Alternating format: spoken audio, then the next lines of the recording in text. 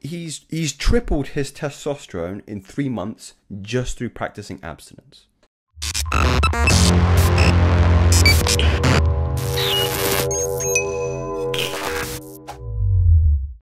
So here's an observation I've made in relation to modern man's predicament. Why he's miserable, why he's experiencing all these negative emotions, these lower negative emotions, shame, apathy, guilt, depression, and all the neurotic tendencies that you can throw into there as well. You got your stress as well. So in short, he's having PMS. Let me explain that in just a moment. It is the feminization, or should I say the estrogenization of men, which is contributing to a substantial amount of the negative experience that we as men might be experiencing, day to day. Now, this follows a previous video I did on the notion of a hormone war. There is a war, gentlemen, against testosterone. It's estrogen versus testosterone. Unfortunately, the former is seeming to be prevailing at the moment because a lot of these socio-political issues that you're seeing at the moment, I really feel stem from just an imbalance of our biology, an imbalance of our hormonal profile. And also it is the absence or shallow understanding of the influences testosterone have in our blood, which, if we understood, is the solution to our problem, and we would really be focusing a lot more due diligently on optimizing that hormonal profile. So let me give it to you in this particular video. The competition chemical. Now, it's not really a chemical, it's more a hormone, but I kind of enjoyed the heading as it's grounded as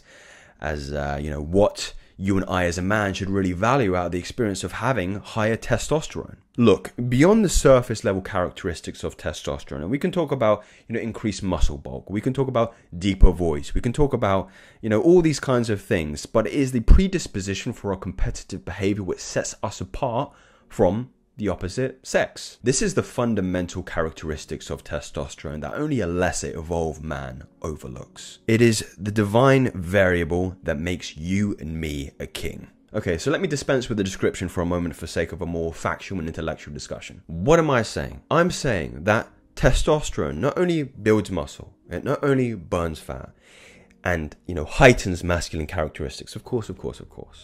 What I'm saying is that it also negates negative emotion. It negates the feelings of apathy, of shame, of guilt that many of us experience on a day-to-day basis. And it also increases how compelling you find competitive behavior. Guys, what I mean is that an individual that is experiencing high testosterone experiences pleasure in competitive tasks, building businesses, lifting heavy weights, practicing martial arts, getting up early in the cold hours of the morning to go for a 5K run, approaching beautiful women. All these tasks have an element of competition. And like I say, the reason that a lot of you might look at those particular habits and think, yes, I want to do that kind of shit every single day. And the reason you're experiencing resistance or a lack of consistency into integrating them into your lifestyle isn't because you're lazy or isn't because you're unmotivated. It is because your testosterone is low. So instead of trying to develop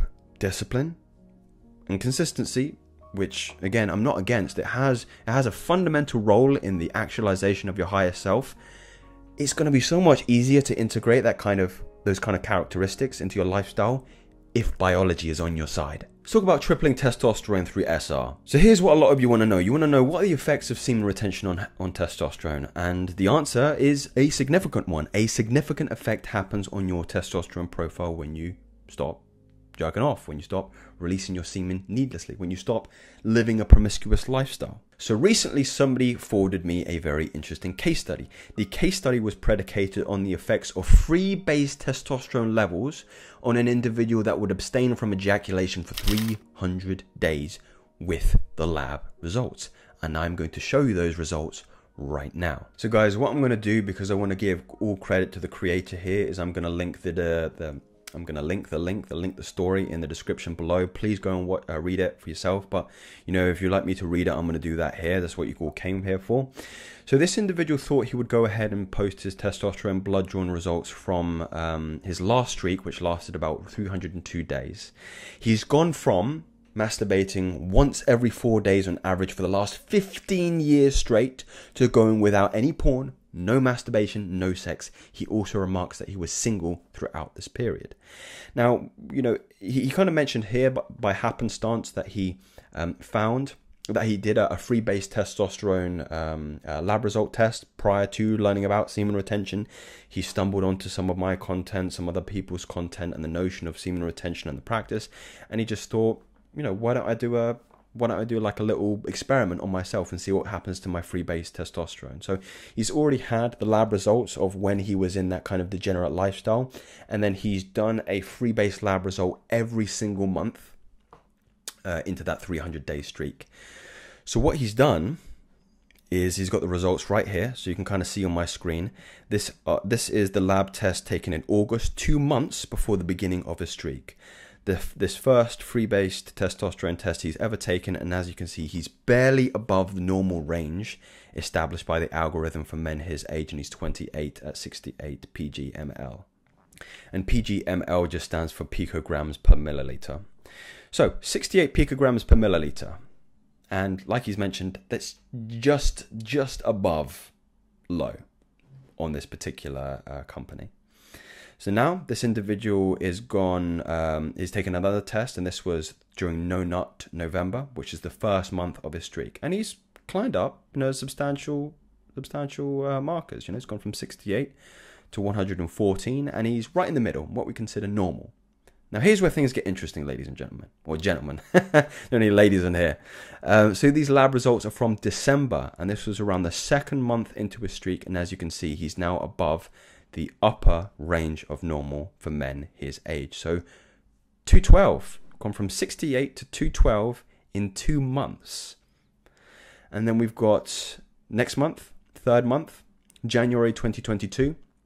Slightly higher than previous month at 226, and I believe that's actually the peak results he's got here. So he's gone from, you know, if we want to do it properly, let's say 3 months, he's gone from 68 picograms per milliliter to 212. So he's tripled his testosterone in 3 months just through practicing abstinence. He does go on to include more results. You can see here, yeah, we've got 226, and then February he's gone down a little bit, 171, still, you know, pretty high, and then he's gone back 197 next month. He's gone back down to 179 in April. He's gone back up to 201, and of course there's going to be fluctuations depending on lifestyle and other characteristics that we just can't control, of course. And then he does have quite a significant dip in July, but he did note here, so 8th month of his streak, but he did take a break from weightlifting, so he wasn't lifting weights in this month, which, you know, is also credence to the fact that you have to transmute that sexual energy. You have to be lifting weights, you have to be exercising, because, you know, that's made a significant difference. Still significantly higher than when he was masturbating. You know, he's still doubled his testosterone with the integration of abstinence into his life without lifting weights, which is hugely significant. So I just want to say very quickly, thank you so much to this creator. This individual is called House. Probably butchered that, but please go and read it for yourself. It's a very interesting study. I think it's more credence to the fact that, you know, many people are skeptical about doing this journey. Will it increase my testosterone? Will I get the results you want? There's a big sacrifice maybe some of you have to make, but, you know, I think whenever porn's concerned, there isn't really much of a sacrifice to make. Now let's talk about just the benefits of being masculine. Now, semen retention benefits seem to be conflated with some kind of esoteric idea of getting closer to God, and I do believe there is a lot of rationality towards that claim.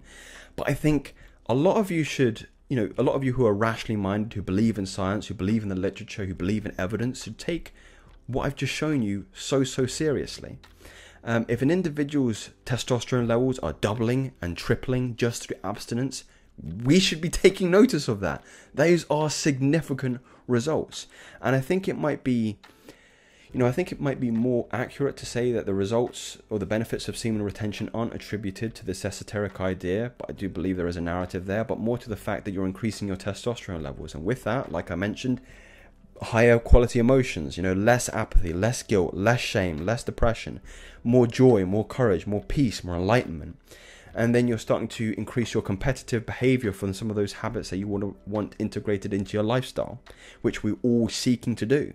So it's more accurate to say it's testosterone benefits. It's benefits of being a masculine man, of course. So guys, I really believe that this is the most compelling evidence that we've come across in our community so far. Go and give some love to the creator and go share it with other people, and certainly go and practice what this guy is preaching. You know, I know perhaps this community gets a lot of stick for being anecdotal, of sharing individuals' own experiences of the benefits that they get, and it's hard to relate, it's hard to see concrete objective evidence. There's your concrete objective evidence right there. Go and practice it, and go and become and repair and heal your hormone profile and become the divine masculine man that you were always meant to be. So if you enjoyed this video, my friends, you can subscribe to me, and I'll speak to you again very, very soon. Take care.